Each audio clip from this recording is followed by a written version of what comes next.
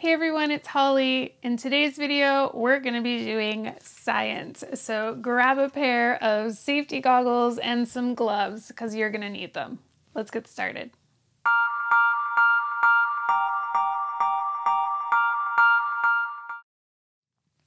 First of all, I just want to say thank you so much to those of you that have subscribed. I can't believe we've only been doing this for a few weeks and we've just crossed over the 500 subscriber mark, and that is so exciting because I didn't know if anyone was going to care about my little tiny Polly Pocket channel, and I'm so thrilled that so many of you are subscribed and following along. So thank you so much for subscribing. Today is a lesson in integrity and character. I am a strong believer in admitting when you're wrong or being open-minded to learning new things. And my first video that I posted was about a sun-damaged compact. Specifically, it was one of the stamper sets, and I used a wet sanding technique to remove the sun damage. Now, I received a lot of comments on that video. It is, to date, my most popular video, and a few of the comments were around using a technique called retrobrighting. If you're not familiar with retrobrighting, it's basically where you apply a hydrogen peroxide solution to plastic and it removes some yellowing from the plastic. It's something that is a very commonly used technique for whitening gaming consoles. So if you think of like a Super Nintendo or an NES, over time, a lot of those consoles will start to yellow from UV damage. And it's just a reality of electronics that are 30, 40 years old. When it came down to seeing those techniques used on the internet, I had only ever seen them used on white or gray plastic. And from doing a bunch of Google searches, it seemed that they only worked on white or gray plastic. So I replied to some of the comments saying, you know, thank you so much for that tip, but as far as I know, that only works on white or gray plastic. Today I'm eating my words a little bit because I decided to try it, and today's video is all about how I got my 1992 Polly Nursery set pink. In a moment, you're going to see what color it was before it was pink, because it sure wasn't pink when I got it. And I am now a strong believer in retrobrighting. Now, I'll talk a little bit more at the end about my feelings on the two different methods, but this is just a different method of restoring sun damage, and there are definitely pros and cons to both. But let's jump into it. I'll tell you what retrobrighting is, how I did it, what I used, and a few safety warnings. Before we get started, let's start with the safety warning.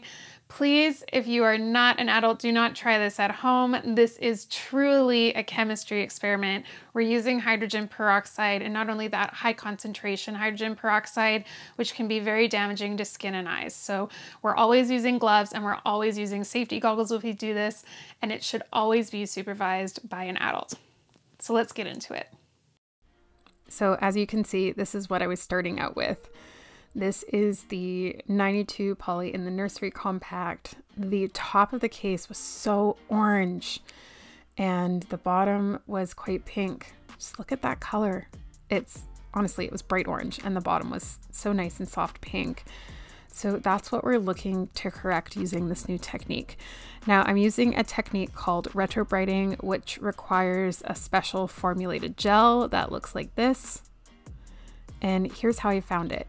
This is a website called the RETROBRITE project. You can see the URL at the top of the screen, but this is a specially formulated gel. I had to go get special ingredients, and this is a chemistry project, so there are some risks involved in doing this, but I used this Merlin's original recipe to retrobrite my compact.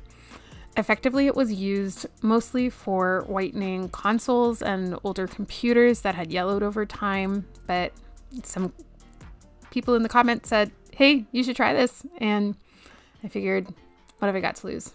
Why not? Let's do it. So the first ingredient I purchased is this clear 40 volume developer. It's basically hydrogen peroxide used specifically. It's high concentration for bleaching hair. So you can see it's got a lot of warnings on it because it's very concentrated, but the main active ingredient is hydrogen peroxide. So that was ingredient number 1.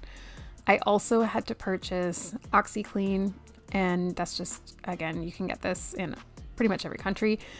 Glycerin, which I found in the pharmacy, and Xanthan Gum, which I found in the gluten-free aisle of the grocery store. An interesting thing to note is that RETROBRITE gel can be kept shelf stable as long as you don't add the OxyClean in, because that will start the chemical reaction. So it has to be in a sealed container that is a solid color so that light can't get in and start a chemical reaction. But I've done that because I only needed a little bit. Now, based on the formula I used, again, safety warning, you need to wear gloves. So I've got my safety goggles and I've got gloves on both hands to make sure that I am doing this safely. But it's effectively created a gel that I am now going to paint onto the compact. So again, I just mixed a little bit of OxyClean into this to activate the gel. And you want to be careful when you do this. I was very, very careful to be precise about this, to not get it on the logo. I wasn't sure if that would cause any problems. The logo wasn't in great shape, to be honest, but I just didn't want to make it any worse. And I didn't want any to run inside the compact. It's quite a viscous gel, so I wasn't really running the risk of it running inside. But again, if you're just doing it without care, that can happen. So as you can see, I did take my time. I also made sure that for the detail, it's quite orange inside the logo area. So I used a few smaller brushes to just get a little bit of gel inside there without getting it on the logo itself. So this just took a little bit of care and time to make sure that I was being accurate and careful.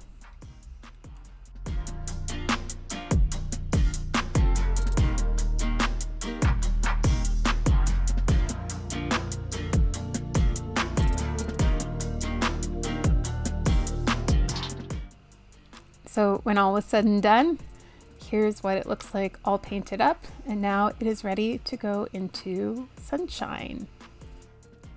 So you want to put it in the sunshine because it needs UV to activate the hydrogen peroxide and start the process of the chemical reaction that is ultimately going to get the color close to its original color.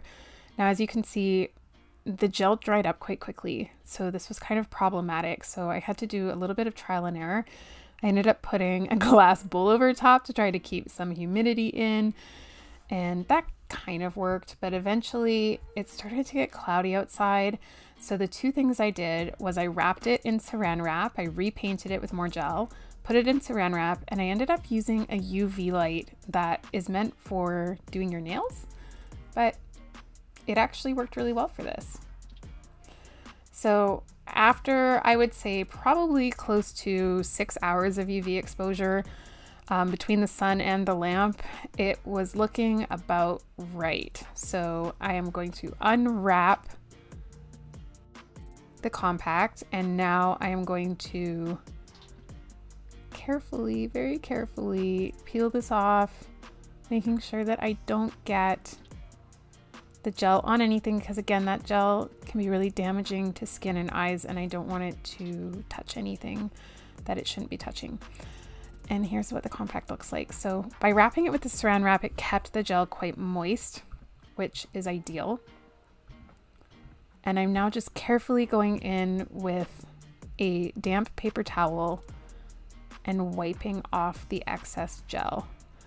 So if you recall what it looked like, we'll do a before and after shot in a little bit, but if you recall, it was very, very orange before, and now it is very much pink.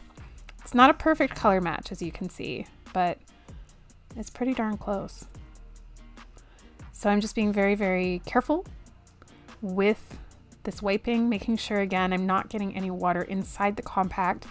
There are a lot of stickers in this compact against the wall, and I don't want to damage any of them. Now I'm going in with finer tools, so a Q-tip and my favorite micro applicators that I use for cleaning, and just getting the gel that was in the logo area out. Some of it did dry up a bit, so I'm just kind of lightly dampening it and then picking it out with those tools.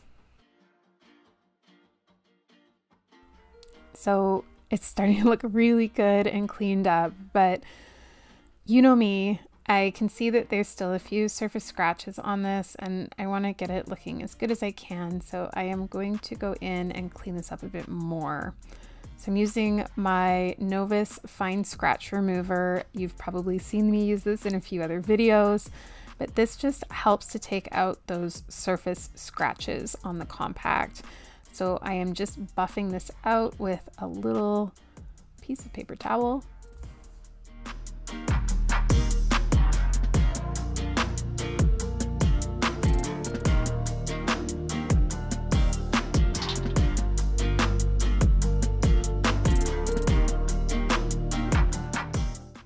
Step 2 is I'm then going in with the plastic Clean and Shine, also from Novus, and this will just clear off any of that excess residue and get it looking good as new.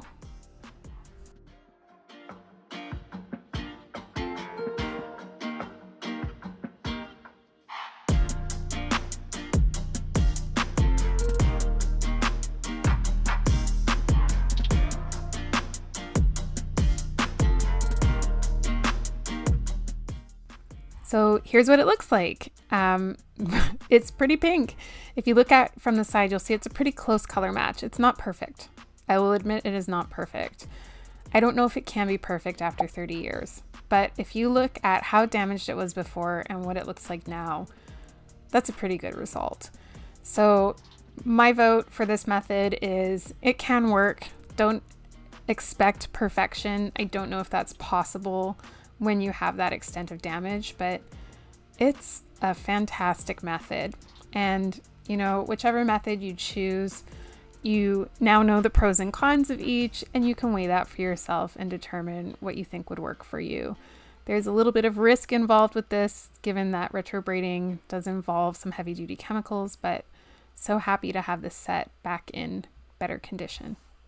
So what do you think? That's pretty amazing. Now it's not perfect, but I don't know that it can be perfect after 30 years, and it was quite damaged. So I will say, of the two, I do like the way that this one came out. There are some pros and cons to using the wet sanding technique and to using the retrobrighting technique. The thing I really liked about the retrobrighting technique is that if there are contours to the set, so for example, this one's still quite flat, but I'm thinking about my fun time clock. If you saw my video about my fun time clock, you'll know that my fun time clock is quite sun damaged. So I'm looking forward to trying this on my fun time clock. However, the finish isn't super consistent. There is a little bit of cloudiness to it. It's still very shiny. It still kept that original shine, but there is a little bit of cloudiness to the color, if that makes sense. It's really hard to pick that up on camera. I know it looks almost perfect on camera, but take it from me, there is a little bit of cloudiness to it. The benefit of the wet sanding technique is you are literally removing a layer of the plastic, so you are getting down to that original color, whereas here I've really just changed the surface color. I don't know that one is better than the other. I would say that retrobrighting is great if you don't have a way to restore the finish with an enamel coat. It's also great if you're working on something that has a lot of curves or grooves or little detail to it, because you can paint the gel in. But on the other hand, again, you could get a little bit of a cloudy finish. Now, worst case scenario, you retrobrite something and I don't know, try the wet sanding after if you didn't get the finish you liked. But I am very, very happy with how this turned out. So my apologies to the people that I said that it's not going to work, because it did work. And I'm glad I tried it. And if you're curious about trying this, again, just please be careful with the retrobrighting material, because it is a corrosive chemical. You have to be very careful with your skin, with your eyes when you're using it. but I am so glad that I tried it. So I hope you enjoyed checking that out. Thank you so much for watching. I hope you enjoyed today's video. If you haven't yet, please hit the subscribe button, like the video, leave a comment. If you have suggestions for future videos, please leave them in the comments. I am here for your suggestions. And if you are on Instagram, please come follow along at Pocket Vintage Toys, where I share lots of behind the scenes on our video production, the Poly collection, and all the stuff as I receive it. So come check that out too. Thank you so much for watching, and I'll see you in the next video.